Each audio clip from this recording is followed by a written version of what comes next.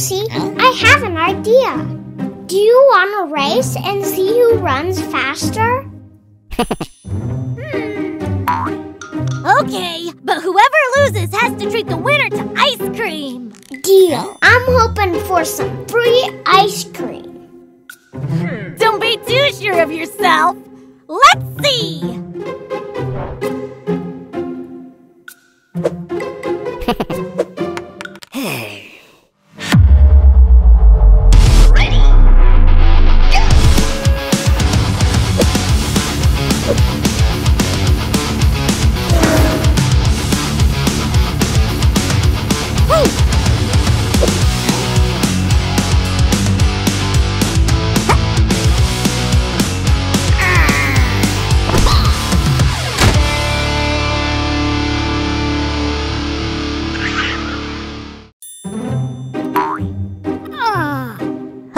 Did you notice that the moon is always following us?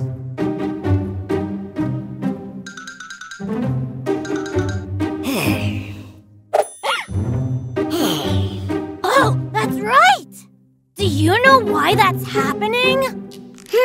I don't know. But don't worry, I'll ask my smartwatch Pixel to explain why the moon is always following us.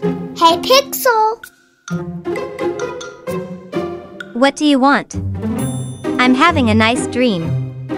I see that the moon is always following me, like it's spying on me. Do you think so?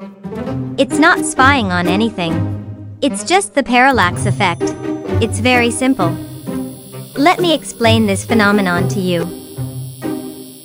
When you were running, did you notice the fence moving alongside you? A little farther away, there are trees that move slower than the fence, and even farther away, there are mountains that move only slightly. What you see is the parallax effect.